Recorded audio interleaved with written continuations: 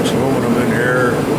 Gonna make an adapter nut. This is a double start square thread actually. And it's for a grinding attachment for making 2 strips of jerky at a time. Instead of just making a new nut for it out of stainless and welding it on, he wants to use an adapter for now because he may get a grinder the same. So we're going to turn this down and cut threads in it, 2 threads per inch. Do a little facing cut here, get it cleaned up, and see what we've got. Check out the hammer.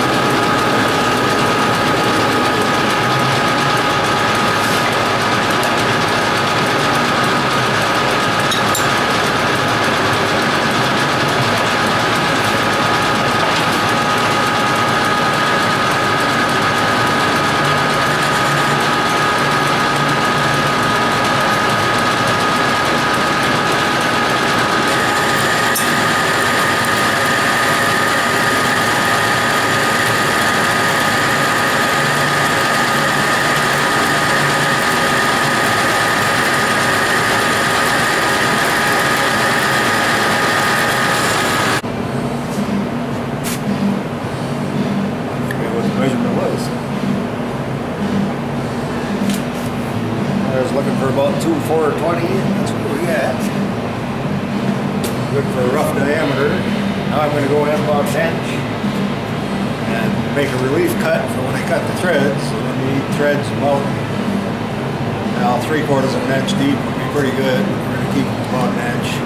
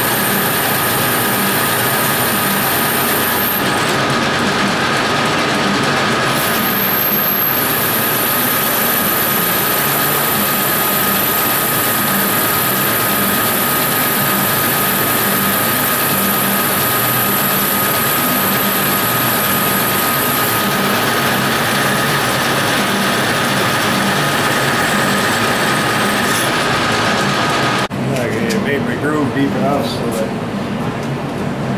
the threads are about 48 thousandths deep. I took the cut to 55 to give me enough relief back in here for when I come through cutting the threads. I can stop here, pull the tool back, and go again. Now I've got to reset the gearing on the lathe to go down to 2 threads per inch. Okay, what I had to do on the end here, to change the gears on the quick change gearbox. This gear up here is a 70, where normally I have the 35 up here, and down here is the 35 where normally the 70 is. This is just an idler gear in between, so you have to take these off and swap them. That way when you come over here, you got 70 on the stud off the main drive, the 35 on the quick change gearbox. Then you set your lever in this column for 2 threads per inch. And then A and C, which we've got A here and C here, and the slow speed, and that'll give us 2 threads per inch. The actual thread in the piece is 4 threads per inch, but it's a double start thread, so you have to cut your first cut, do it 2 threads per inch, and then rotate 180 degrees off, and cut the next set of threads will be in between the first ones, which will end up giving you 4 threads per inch. High-speed steel tool bit that I grounded at a right angle for, well, we're doing an ACME thread on this piece because the other one should be ACME instead of square threads. Most places this is a newer piece and they haven't used square threads for a lot of years. We're going to try ACME on this. I don't think it really shows up in the video, but there's 2 little light lines here where I tried it with another bit just to check the 2 threads per inch. I've got my relief cut to depth, and I've got an indicator set up here for the compound is actually setting perpendicular or parallel to the work, perpendicular to the cross feed. So I'll be feeding in a straight cut because after I get the first set of threads to depth, I've got to move it 250 thousandths in, and that'll actually offset me by 180 degrees when I engage on the thread dial at the same spot. I've got the dial on the compound, and this indicator is set for 0, so I know when I get in my, well, the threads are actually 48 thousandths deep. I'm going to go almost 50 to give a little bit of clearance, and we'll get going and see what happens. Just going to take a 5 thousandths cut at first to see what we get.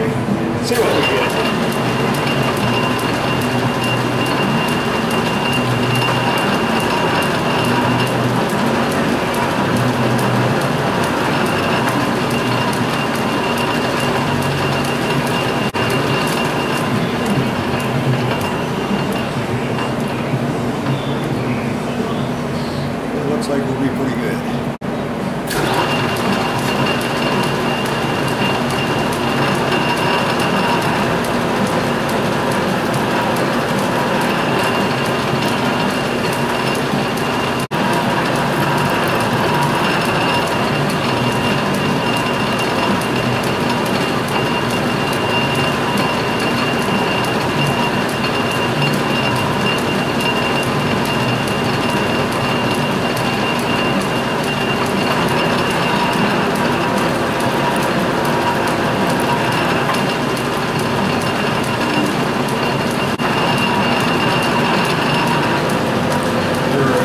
Thousandths for that now.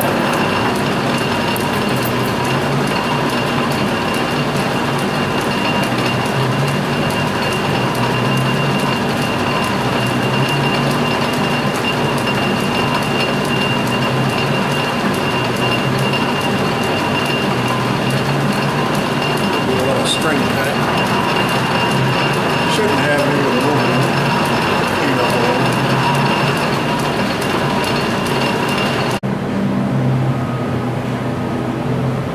Okay, check them with a depth gauge and get about another 5 thousandths off.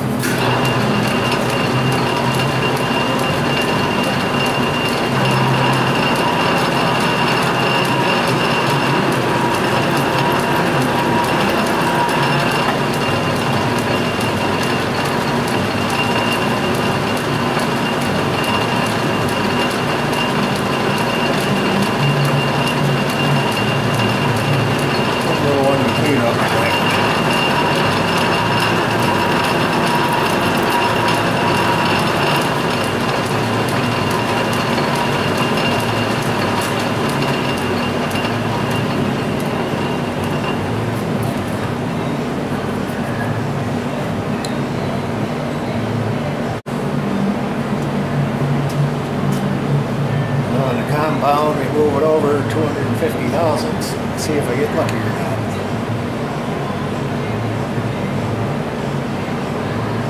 150, 2.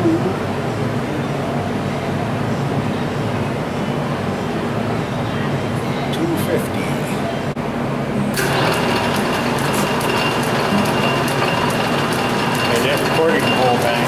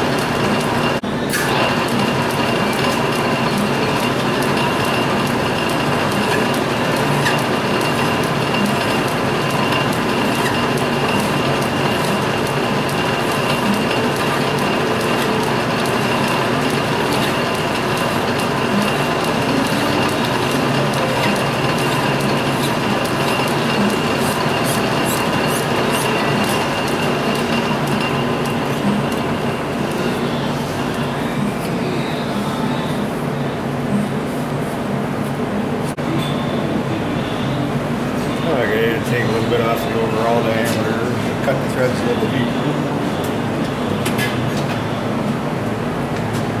Get one start there.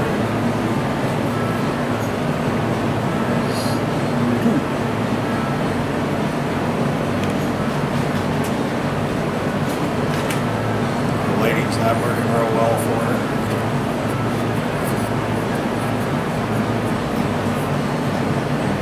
Threads on there pretty good. Now it's a case, see what the nut size is in his grinder, how much smaller it is. I may just bore this out, cut internal threads, and keep it short enough to fit right inside this. Or I may cut it off a little longer so I can do a taper inside off his grinder to open up bigger into this side. Thanks for watching.